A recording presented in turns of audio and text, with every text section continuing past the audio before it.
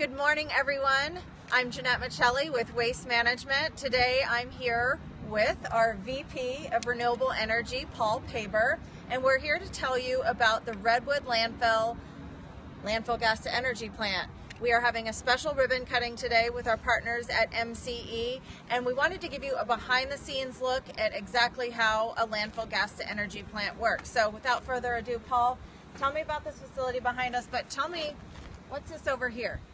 Okay, Jeanette, the main source of the fuel is the Redwood landfill, which receives organic waste, and the organic waste decomposes through anaerobic digestion and produces methane gas. And as you know, natural gas is composed of methane, so any application that uses natural gas could be offset by natural methane from the biogas from anaerobic decomposition.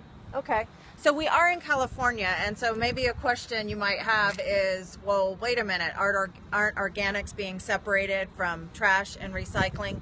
They are. So how are we able to collect the landfill gas given that organics are in a separate waste stream? Redwood landfill has been open for a number of years, and so the organic waste in the landfill continues to decompose. So we're making use of all the organic waste that's been placed in this landfill already, as well as the small component that will continue to be placed in the landfill. Great. So tell me about all these black tubes or pipes that we see back here. In order to collect the methane from the waste body, we put in wells that go down to the extent of the waste, and those wells are attached to a header pipe. You can see the header pipe around the landfill up there. We put a vacuum on that, and it extracts the methane gas from the landfill. Okay, so that brings us to these large tanks, would you call them? Yes, vessels. There's some components of landfill gas that not only cause higher maintenance in the engines, but also would foul up our emissions control at the back end of this particular plant. Okay. And so the first vessels here are carbon media, and they extract hydrogen sulfide from the gas. Okay, so let's move in and take a closer look here. Another component that is in landfill gas is siloxane, which comes from silicon-based materials that are placed in the landfill. And so there's a siloxane media in here, an absorption media that takes out the siloxane. And then the final polishing step, 2 more vessels down on the end. And those again are carbon media, which polishes up the final amount of siloxane and sulfur. So in essence, we're taking the landfill gas in from the landfill and we're purifying it to actually be able to produce the energy? That's right. We're taking out the elements that might cause either higher maintenance or fouling of the emissions control system. Okay. And then some components you see behind there are the compressor that we use to put the vacuum on the well field, and then a chiller that we use to dehydrate the landfill gas and take out the moisture. Okay, and I noticed you've got the pipes marked with how the landfill gas is coming into the facility. That's right. It comes in the front end of this whole complex here, and by the time it's dehydrated and the sulfur and siloxane are removed, it goes through this final entry pipe and under the building there into the engine. Okay. So, talking about producing electricity, many people may be not familiar with the fact that landfill gas is actually renewable energy. So along with wind and solar, which obviously right now the sun's not out, wind really isn't blowing, but with our landfill gas facility, it's producing 24 hours a day, right, Paul? That's right. The methane continuously comes out of the landfill. It provides a continuous source of fuel, and the engines are running 24/7. We typically will have run rates of over 95%. Okay. So, what produces the energy here, Paul? Can we take a closer look at the engines, maybe put on some safety glasses and go inside? These are 2 Caterpillar engines. We'll just go underneath. How's that? Join us, Ed. Wow. These engines are just like the engines in your car. They're reciprocating engines. They have 20 cylinders apiece. They are rated at over 2,600 horsepower. Okay, maybe we can walk along the side to get our viewers in.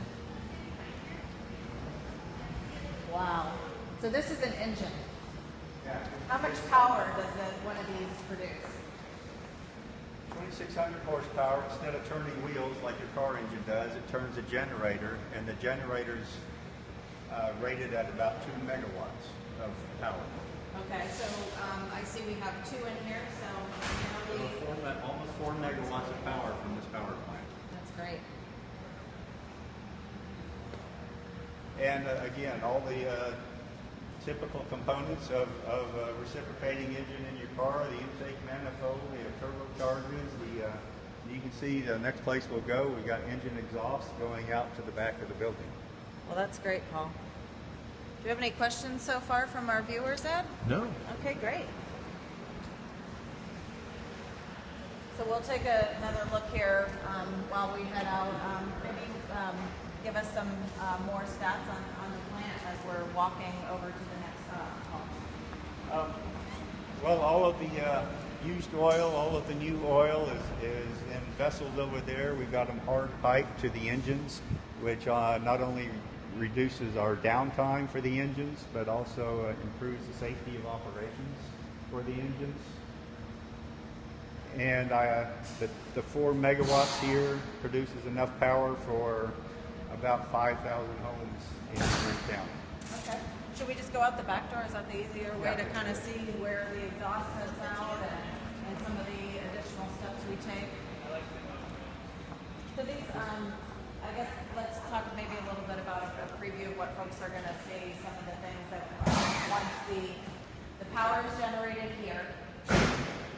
Power is generated here, and it goes into the generators. The generators are hooked up into a distribution system for Marin County, so it's going straight from the power plant to the distribution and the local community. Okay, and we're working with Marin Clean Energy on this Marin facility. Clean Energy is purchasing the power, and they have a very well-established and aggressive program for all types of renewable energy, and they have seen landfill gas as one component of that. Great. All right, well, let's head outside, everybody.